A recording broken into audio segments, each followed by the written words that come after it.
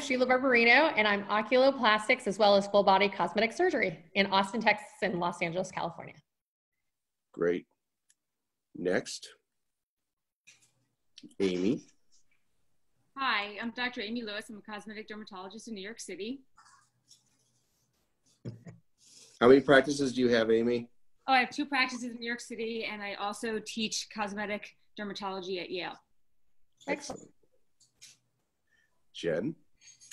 So I'm Dr. Jennifer Levine. I am a facial plastic surgeon, and I also do full body procedures that are non-surgical, and I am on the Upper East Side of Manhattan. My neighbor. Excellent. Yes, neighbors. Bridget? I am Bridget Williamson. I'm a physician assistant, and I own a medical aesthetics business in Indianapolis, Indiana, in the Midwest. You also see, Patrick, that we've got one from each group. We've got an oculoplastic, a dermatologist, a plastic, and a PA. So, and from different parts of the country, which makes this group a really nice, balanced group and giving us perspectives on how they're going to re-enter the market after COVID. Yeah, I love it. I appreciate everybody being with us. And, you know, this is what we can do during these times, right? We can talk to each other and talk among each other and try to figure this thing out one step at a time. And those that go a little bit ahead can help inform those of us that are coming and trying to get back in there. So I think, you know, we're making the best of it all the way around, whether we're a company or whether we're a practice or whatever. So I think this is real helpful for our people to sit in and sort of be a part of this as we replay it. It's a first for us, Jeff, a podcast where we actually not live, but on video and on Zoom. And so that's a pretty cool thing too.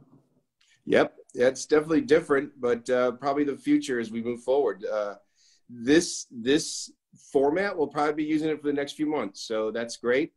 You know, we've been talking a little bit here amongst everybody about sort of the near term of reopening and what that could look like and what that could feel like. But if we step out of that for just a second, we can get way back into it later, but if we step out of that for just a second, what I'd like to pose out of curiosity is understanding that any one of our crystal balls is as good as anybody else's right now. You know, we can't really predict too far into the future, but we've been talking about a new normal, and we've been describing some elements of a new normal. But I wonder what your various perspectives are on, is the new normal forever? And sort of how long potentially before we drift back to something a little closer to old normal? You know, or do we stay in new normal? And the way I try to think about this, I think about the horrible thing that happened to us on 9/11, right? And no one could conceive of the new normal of flying prior to that happening. But once that happened, for a period of time, flying was awful. But then certain elements came back into it, global entry and TSA pre-check and things like this, that made it get a little bit closer back to the old normal. So just curious if each of you foresee elements like that somewhere downrange or not. Can I take that one? Because there's something that's really interesting that you said a few minutes ago. You said post-COVID, when we go back to work post-COVID. And in my head, we're not going back to work post-COVID. We're going back to work post-COVID quarantine, right? But that's step one, because COVID's not over. It's right. It's still there. This is going to be step 2 of COVID. This is step 2 of COVID with no quarantine and not sheltered home as much. And so it's going to be a gradual letting out the first stage, second stage, third stage. And I think the first stage is we're going to start opening our businesses, and there's going to be people that are gung-ho that have been calling us and say, when are you open? I need my toxin. I need my fillers. And they're just so interested in getting back to what they look like, or they have, you know, tons of money and they're losing the job or not losing the job is irrelevant. And they just want it done now. And that's one group. And then you have the group that I kind of want to get back. I'm not really sure, you know, I'm inching outside, but there's people there and everyone's wearing masks and maybe it's a little scary. And I don't know, maybe are they doing everything they should do to keep me safe? And then there's the patients that are just, there is no way I'm going anywhere for any period of time for the near future. So I think that we're going to see an onslaught in the beginning, a stimulus of the people like, I'm waiting. They're banging down the doors. And then I think it's going to be a slow burn as people start getting out of their house and start getting back to their normal life, which will be the first normal. I think the normals are going to change as we go along. And I think there's something really interesting because we have this where we think people have lost their jobs and people, you know, they're a little skittish, But then let's look back to 9/11, like you said. Let's look back to 2008. And the opposite really happened, right? I mean, there was that lipstick effect where everybody thought, you know, this is the time for me because life's too short. Who knows what's going to happen? And let me get done what I want to get done. And one quick story that I find really interesting is I was in New York City on 9/11. And obviously the next day, I mean, it's closed down, right? And my friends in LA called me on 9/12 and said it was their biggest cosmetic day ever.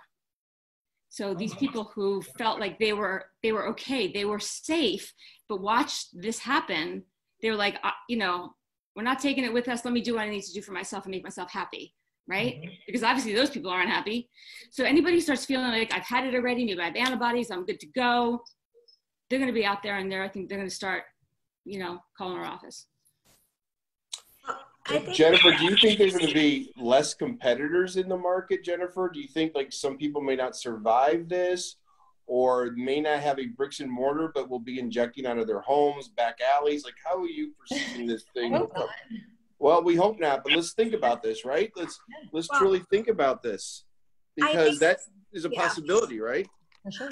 I think that may be less of a possibility as people look more to science and, you know, start to trust, you know, medical professionals more. Good. So I think that safety is going to be a very important issue for most people, and they will want to get their treatments done from a qualified professional. I think people are going to be a lot more careful.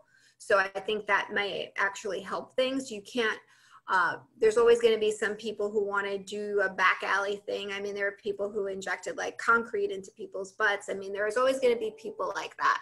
But I think certainly only businesses that had strong planning are going to survive something like this well. There's talk, you know, there's obviously all the businesses in New York are basically closed right now, but some businesses may not reopen. So I think certainly in order for your business to reopen, it had to be somewhat robust. So there may be less competition, but I think that eventually, especially when we get a vaccine, which will supposedly come, you know, in the next year to 2 years, we will eventually go back to something that is normal-ish. Is it going to be the same? No, it's not going to be the same, but we are going to live our lives again. You know, people are going to meet in groups. We are going to be able to hug and, you know, congregate and, you know, and see each other. So I am hopeful about that, but we are going to have this, you know, weird period where we're not quite sure what's going on. But, you know, 9/11, I had to actually fly because I was supposed to take my board exam and I had a review course in Chicago. And they ended up canceling my boards while I was at the review course. So I actually flew less than a week after 9/11. I was on a plane, so I kind of got over that quickly. And I remember when I was flying back home from Chicago, the pilot flew over New York City specifically, and you could see the steaming pit of the Twin Towers, you know, and it looked like a cancer that attacked the city. It was like this, and I'll never forget it, but we will get back. Yeah, I think the sooner, excuse me, I think the sooner we all start doing, you know, our obviously safely and cautiously, what we used to do. And, you know, even patients that are booking with me now, part of them are saying they're, you know, I want to get back to doing what I normally do. And that's seeing Dr. B. That's part of my monthly routine. And I'm missing that, you know, and then I look at my population, like here in Austin, Texas, as much as, you know, LA has money, Texas is really driven by the oil and tech industries, and they've been hit really, really hard. What was it the other day? It was more expensive to own oil than to, right? I mean, it's yeah, they than to use like, it. It was like $0 a barrel, right? They like take it. These people are used to living large lives, right? I mean, money is nothing, right? And now, you know, all of their everything has gone down to zero. I mean, I have staff that, you know, their retirement funds that they've been saving their whole lives were in stocks. And they're like, well, looks like I'm working for you for the rest of my life, you know? And, you know, that's something that we have to be very sensitive to. you know, during these times. And like I said, even though it's affected both places very hard, one thing that I'm really seeing in Texas is everybody wants to kind of remember what their lives used to be like, even though they don't have the money and the funds that they could, you know, possibly used to do, you know, oh, I want the works, Dr. B, but, you know, maybe I'll just come in for a little Xeomin, a little facial right now until we can, you know, get my finances back on track, you know? Yep. Makes sense. Bridget, did you by any chance watch the interview that Steve and Bob Radigan had on Facebook? Mm-hmm. What were your thoughts on what Merz is doing during this time and Bob's approach to how we're going to confront and supporting our customers, right? You know, I love Merz's approach, and I've got obviously a few different accounts, but I have a very close relationship with my sales rep, and with Merz, obviously I'm here. But Merz has taken a completely different approach than any of the other companies, and they've reached out more like a family and more like a friend, and they've said, you know, we're not going to push anything on you. Right now is not the time to be selling you product, because we know you're not selling products. We're an aesthetics company, and you're not selling aesthetics right now because you're legally not allowed. So they just have said, you know, what can we do to help you? And I absolutely love it. And my relationship with my sales rep, we have talked just as much as we have before, maybe even a little bit more, but it's become more fun because she knows I'm a little bit bored, or she knows, you know, I still like that relationship with her, but we're special. You know, we have a very special relationship. I'll tell you, I play favorites and she is my favorite, but, and I'm lucky I have Julie as my sales rep, but it's been a great time. I've had a great time with her. And, you know, I realize like, maybe she's just as bored as I am, but she has actually treated me like I'm a really valuable customer. And that's special to me because she could be just as lazy as I've been during this, like, you know, depressing, bored, what's going to happen with my business time, but she hasn't been. She's been reaching out, sending me funny things. She hasn't pressured me to try to sell her products like some of the other accounts have, which really I find a little bit insulting. You know, I know how to run my business. I don't want my skincare rep to tell me, why don't you sell it for 20% off and have people come pick it up at the door? I'm like, I know how to do that. Why are you telling me what to do? You know, I'll do it if I want to. But, you know, Merz's approach has been extremely unique and extremely different. It's the best approach I've seen. I think it's great. You know, as a company, it's been the best one I've seen. I don't know how you ladies feel, but I've loved it. How are you guys feeling about that? Well, I think it's like a multifaceted approach. So it's really looking at the physician kind of like holistically, like as a person, as a business owner, as someone who has to see patients. So I think that's very important because it's kind of addressing all of the aspects that are really confronting us at this time, which is important because it's kind of, maybe we're better at compartmentalizing, you know, our different roles when we're not in a crisis, but for now, it's good that we're having all those different areas addressed. I think that Merz Institute of Advanced Aesthetics is really helpful for, as Sheila was saying before, for our staff when they get back to work and there's really not a lot of work to do. I think that's a really good adjunct that they've allowed us to, everybody can use it now without having, you know, any minimum orders or anything like that. So they've opened that up. And I think that's going to be really critical. So people will, you know, use the time for education. And otherwise, you don't really want your staff just sitting around in the office doing nothing. I mean, if they have to work from home, that's something that they could be doing that's productive. The other thing about Merz that I really like is it's not just everyone is the same approach. Like if you're, you know, someone who's really good to Merz and you're loyal to Merz, they'll call you and make a special, you know, call and say, listen, you know, you're important to us. We've had a long, you know, relationship. Is there anything you really need that's not on that norm, on that regular list? Is there anything we can do to make your life easier? And I think as a family company, I think that means a lot to us, that we're treated like family. We're treated like the extended family. Mm-hmm. And I think that's, you know, different than most companies. Wow.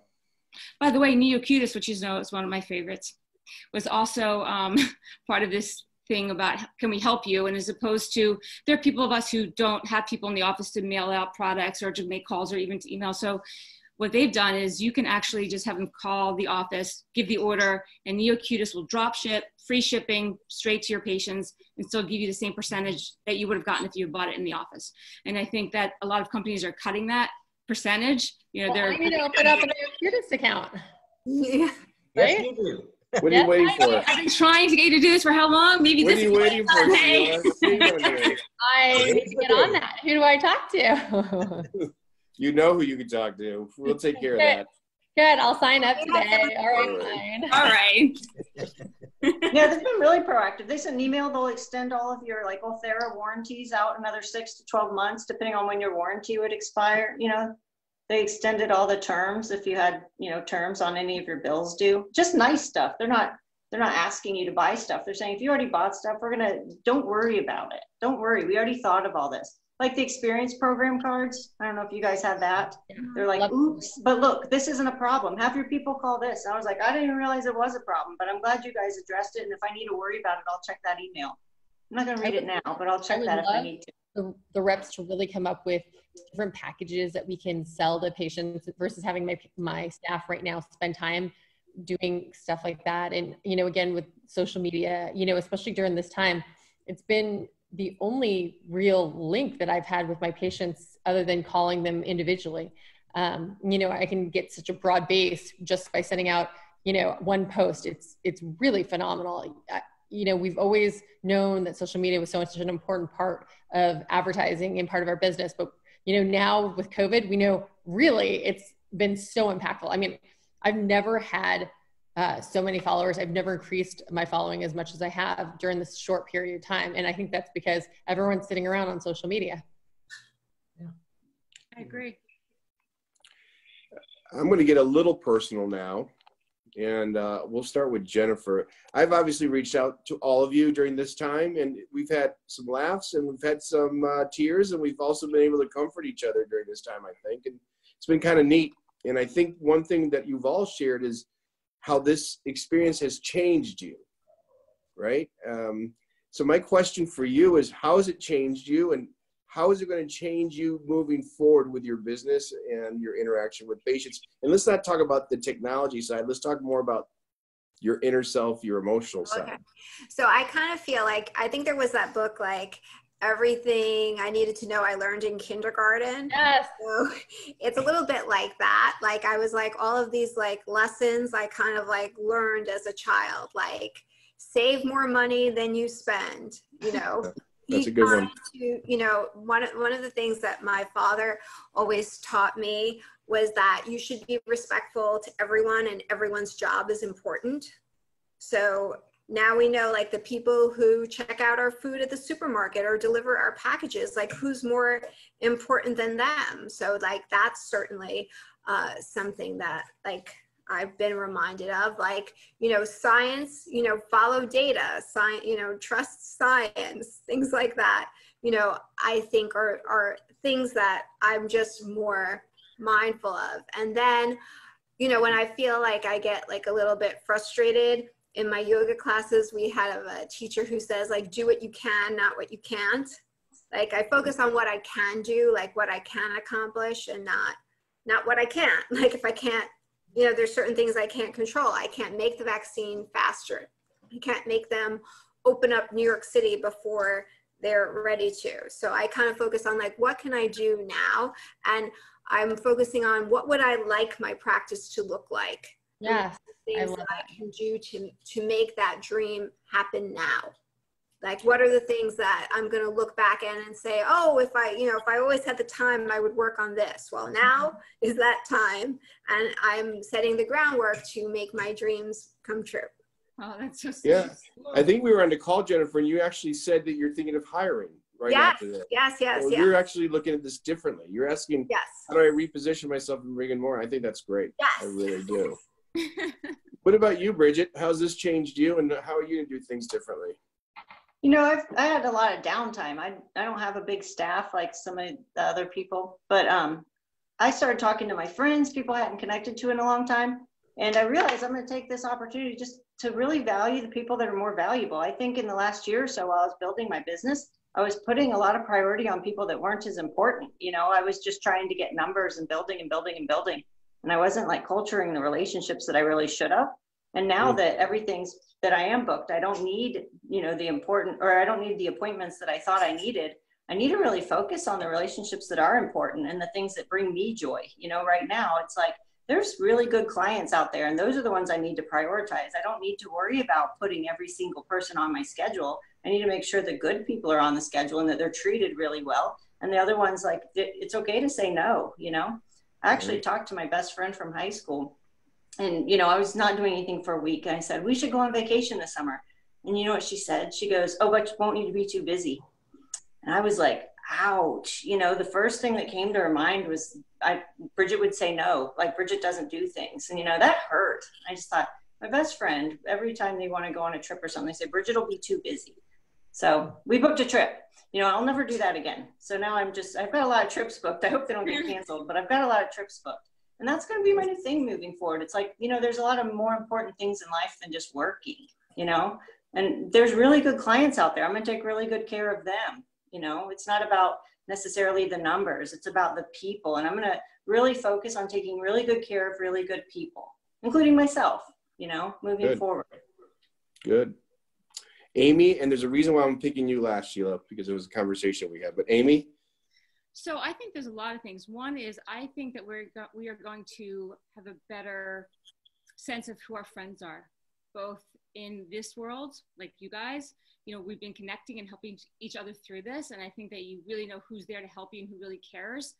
And we've taken some of these discussions off of Zoom and just, you know, one-to-one and just say, hey, what do you need from me? Can I help you? And it's nice to see like who those people are that, you know, they may be your competition, they may be your colleague, your friend, but they're there for you. That's number one. Secondly, I think you find out who's there for you and your patients. And in that area, because I have patients that are calling my office and saying, you know, I know you're closed, but we'd like to support your business anyway. So, you know, I need some skincare products. Do you want to give me a regimen and I'll order from your office? Because I want you guys to stay afloat. I want to do what I can so that you have a business to come back to when everything opens. And I thought that was like the sweetest thing, that people want to go out there and make sure we're okay. So for me, that was so heartwarming. And I think for me, it's going to be hard because I'm very expressive. I think it's going to be hard to have a mask on and talk to my patients and convey what I want to convey to them. You know, I have very expressive eyes, and with the goggles, I have to make sure they're clear because I want them to see what I'm feeling. And I think that to do that, I'm going to have more FaceTime with my patient.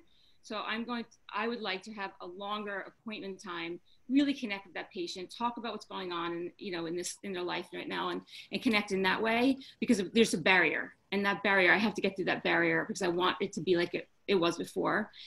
And in my own life, I've been cleaning out closets and doing some yoga. And according to yoga, you know, it's the journey, right? It's not what you can do at each particular time. It's a journey till we get to the end. And it's not the end that counts. It's how we treat people and how we live our lives during that journey. That's great. That's great. And so you're kind of like reiterating what Bridget said. You want to make sure those patients who are with you as well, that you're giving them the best quality time and service to look great. Yep. Sweet. Sheila. Jeff. You could answer that question, but I'm going to ask you a question to follow up to that one. But how are you different through this? What has changed, and how are you going to treat your patients differently?